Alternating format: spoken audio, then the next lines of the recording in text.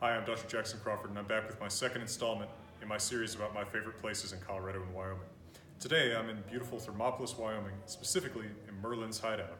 Have you ever wanted a buffalo coat?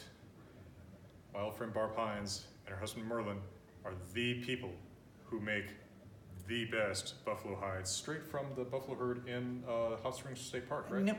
No, They're all over the Rocky Mountain region. Oh, okay, so you get them from several different sources. Several different sources. We bring in about 500 buffalo hides a year. Wow. And the tannery, is that what you call it back Yeah. here? And that's all on site, and tours are available? Tours are available. And you can check out these beautiful hides, not just buffalo, but also fox, beaver, wolf, coyote, anything you can think of from the Rocky Mountain or High Plains region. And you've made coats for the Hateful Eight. The Hateful Eight, we made 8 coats for Kurt Russell for the movie The Hateful Eight. It was a Quentin Tarantino movie. And then a couple years ago, Arnold Schwarzenegger stopped by and visited us and got a coat, and we custom made a coat for him.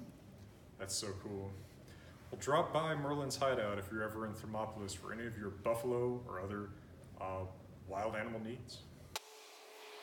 While in Thermopolis, you can't miss beautiful Wind River Canyon, as it's one of the only ways into and out of town. Beautiful in summer, beautiful in winter, and usually passable in spring.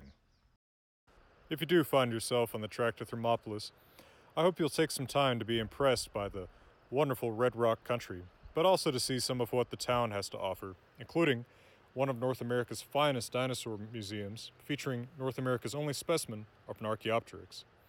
Then there's Hot Springs State Park, where the hot springs that Hot Springs County and Thermopolis both take their name from. I find them most beautiful in winter. And Hot Springs State Park also has a herd of buffalo. The herd roams all around, so it can be difficult to say where in the park they're going to be, but you can usually find them, sometimes surprisingly close at hand. From beautiful Wyoming, I'm wishing you all the best.